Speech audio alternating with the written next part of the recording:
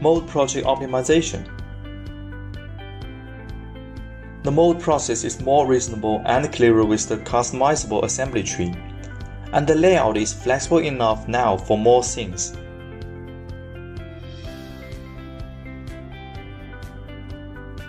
In the mold project, you can define the cavity type, specify a project folder, and the preset assembly tree file.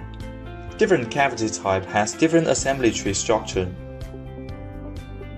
In this version, load model is necessary before you lay out the cavities. One or more products can be loaded in the project.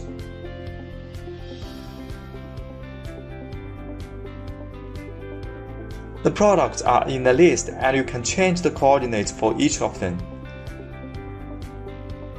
What's more, they can be patterned as a unit to get more cavities.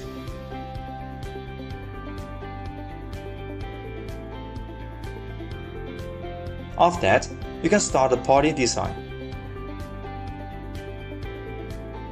When you finish the trimming of cavity and core, they will load the assembly tree. Switch to another product.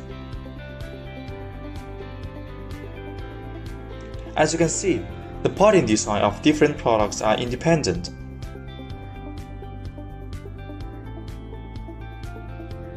And the cavities are not combined in the end. The other project is to talk about multi-combined cavity type. When we switch the cavity type, the preset assembly tree file is also changed.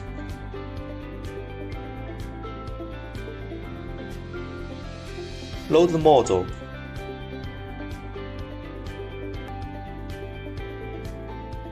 Lay out the single product. Set the cavity number and space.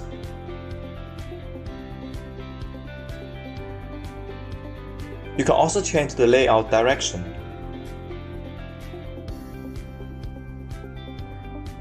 Parting design is similar.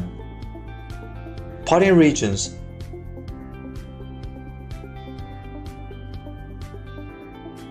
inner patched, and parting surfaces. But you need to combine the cavities before you create a workpiece. Then remove the overlaps.